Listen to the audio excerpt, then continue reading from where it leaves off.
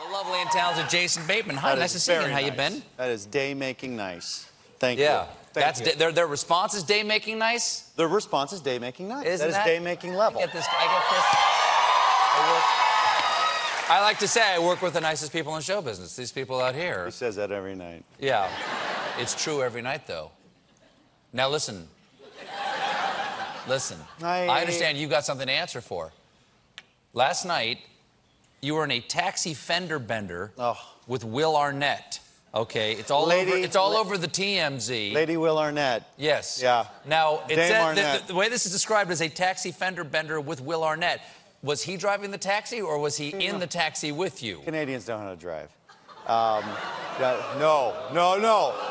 No, we're packed with how many Canadians tonight? This This is not the night. This is not the night. You got to let me finish. Go ahead. Says Will Arnett. You know, guy grew up there, and he's like, oh, thank God I'm an American citizen now. He's got dual citizenship. Sure. These people know how to drive here. Right. No. Boy, you just threw Arnett under the bobsled. So how'd this happen? You guys are in under the curling room. You're in a cab with him? So we're in a cab. We're on our way to have dinner, and why are you in a cab? Two big stars like you. Why aren't you in a town car? Why aren't you in an Escalade? Why aren't you just zip-lining across Manhattan? Why a taxi? We're keeping it real, yo. I think that's what the kids are saying. I don't understand that. You got an add an A. You're keeping it real, eh? Yo, eh? Okay. So we're on our way to dinner. Will is in the back seat with my wife, and his buddy, and they throw me. You're in the front seat. They throw me up front. Yeah. They're nice people. So I'm up there with my pal who's driving. I forget his name. Roger. That wasn't it.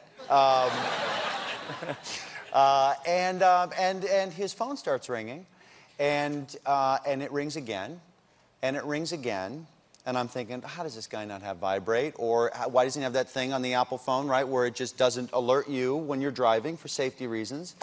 And I'm thinking, well, I hope this guy hits the vibrate or answers it or something.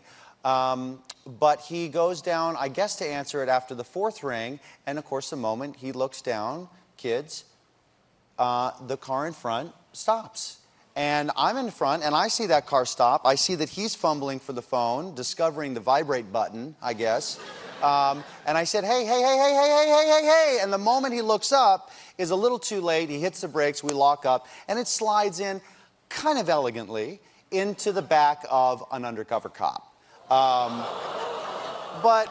So the airbags go off. No, that hard? Yeah. Airbags go off. Are you okay? Thank you. Good. Yes. It took me a while to get there. Yeah. Yeah. But the airbags go off, and Dame Arnett in the back there was an ooh or something. They don't have airbags. It was not my wife. No, they don't. And I hear immediately, all right, Jason, come on, get out, as they're getting out. And I'm thinking, oh, well, these guys are on their feet. They're thinking, we got to get into another cab because we're late for dinner. We can't help this guy. He's got, a good 20 minutes ahead of him for a police report and everything. Because, mind you, 5 miles an hour, right? The airbags did go off, but it was nothing. But what he is saying is get out, because he thinks it's on fire. Because it's just the dust from the airbags or whatever. She needed all night to get okay. Yeah. And I'm not talking about my wife. Easily rattled, Mr. Arnett? I guess all day today he's rubbing his neck. He's taking shots of the license plate, probably trying to get a free jacket out of it, I'm sure. Can you get a jacket from a cab company? Oh, I think you can get a lot more than that. Ask Mr. Cohen. Oh, wow. Yeah.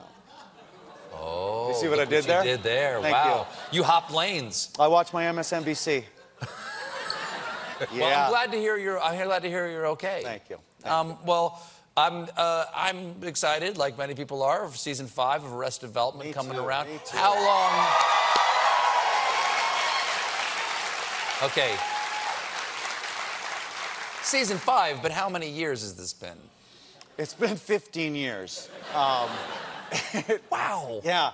Wow. Yeah, That's pacing. We are deliberate. Yeah. We don't want to rush things. You make George R.R. Martin seem like a speed demon. Yeah. So what can we expect from season 5? Is it more? It's a real estate family with a very questionable father figure and some very unscrupulous but attractive children. Yeah. It reminds me of someone. Something. Yes. Yeah. That does sound like it's been done. And Henry Winkler looks a lot like Michael Cohen, as we know. He sure does, doesn't he? Yeah. Like, it's crazy. Yeah. But all of this is beautifully coincidental.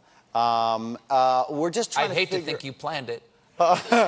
Well, you know, what is interesting is that there were some storylines that started way back in the early 2000s, with like the wall between Mexico and the United States. Yes. Was a you know, a dumb Bluth family idea that, of course, is now tragically real.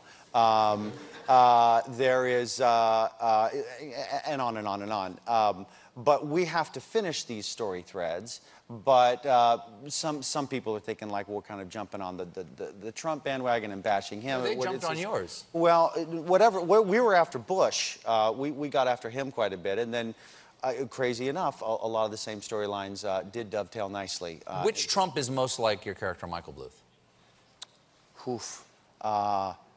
Barron. It's got to be Barron, right? Because he's essentially innocent. He's essentially innocent and has that ever-present look of, how am I going to get out of here? Right? There's just this just beautiful look of defeated, who made this horrible mistake? The suit is uncomfortable, but it looks all right. And he's really the character you're pulling for.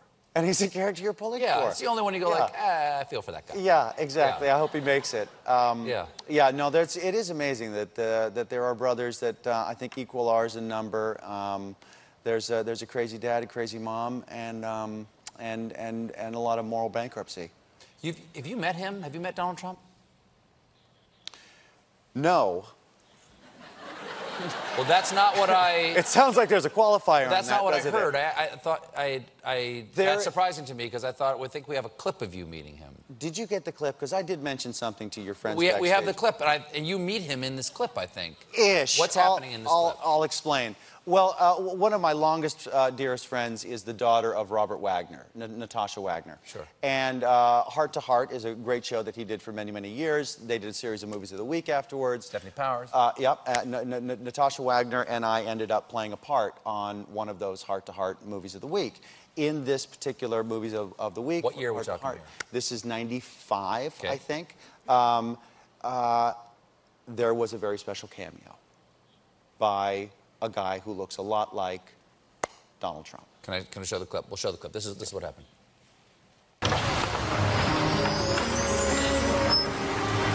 Hello, Maureen. Oh, my God. Hello. Excuse me, Jennifer, Jonathan, hello, Uncle Don. You must be Stuart.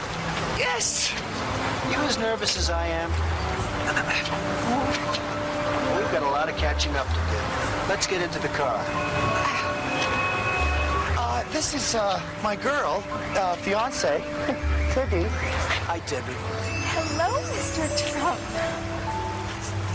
Okay, inside. All right.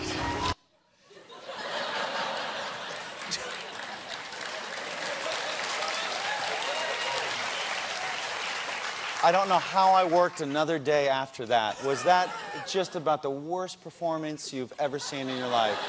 And I thought it was a good performance. You look just as comfortable as a man should letting their fiancée get in a car with Donald Trump. But you met him. No. What are you talking about? No. You just did a scene with him. What's even weirder is that we were not in the scene together. He would not fly to San Francisco.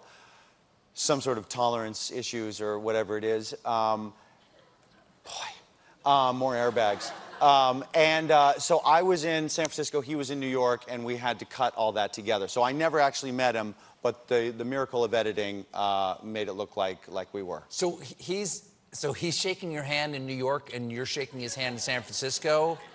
None of you were there together. We were not. They say he's got short fingers, but they're very long. They go across the country. Jim, can we see just the handshake then? Can we see just the handshake? Wait, you're... Uncle Don. He must be Stewart. What I like, you're shaking his hand before he's shaking yours. Yeah, the editing is just as bad as the acting. Listen, so glad to hear that the accident was just a little oopsie-daisy. Give my best to Will Arnett, won't you? She's, I think, still in the psychiatric ward trying to get over it. He'll be all right, though. A pleasure. Thank you for having me. Arrested Development returns to Netflix on Tuesday. That's Jason Bateman. We'll be right back with Stephen King.